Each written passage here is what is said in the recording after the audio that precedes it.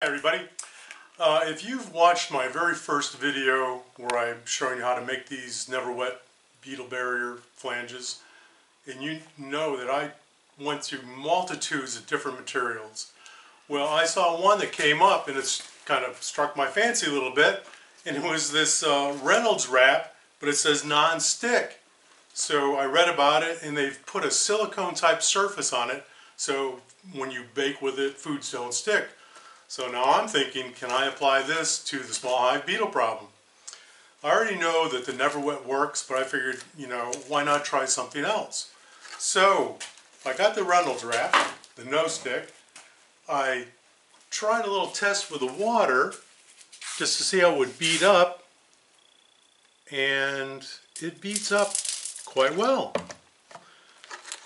And on the foil itself,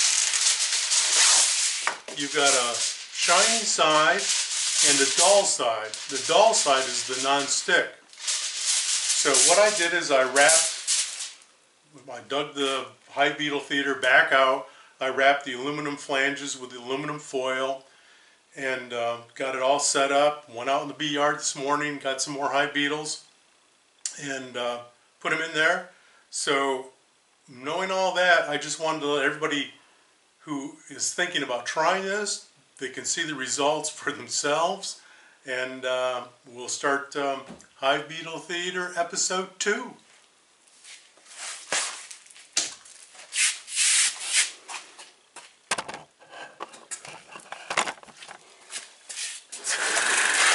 Alright, we're all set up.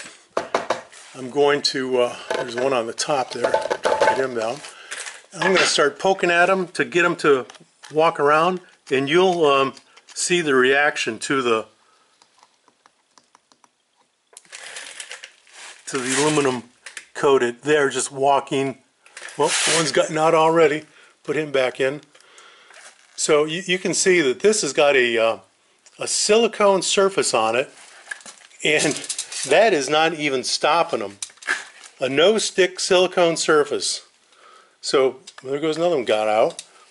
So they are walking. This right here is the same material, but I just put it on the side to see what the effects that would be. And this right back here is the same thing. It's just coated with the no-stick aluminum foil. So as far as a hive beetle type deterrent, I would have to say this is a complete failure. But now everybody knows anyway. So I'll let this run a little bit longer just to show you how these beetles react to this, which is not even a problem for them.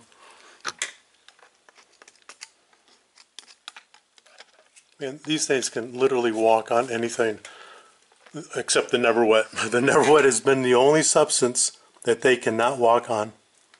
It just stops them dead. Yeah, they're just walking all over it. Like it's not even there. There goes another one out.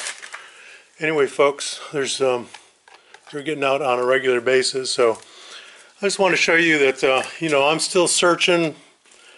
I'm still going to stay with the Neverwet. I think that seems to be the magic bullet as far as what works. But I just want to show you what kind of testing goes into trying to figure out what surface material to use. Anyway, this is all from my secret lab in Milton, Florida. So signing off for now.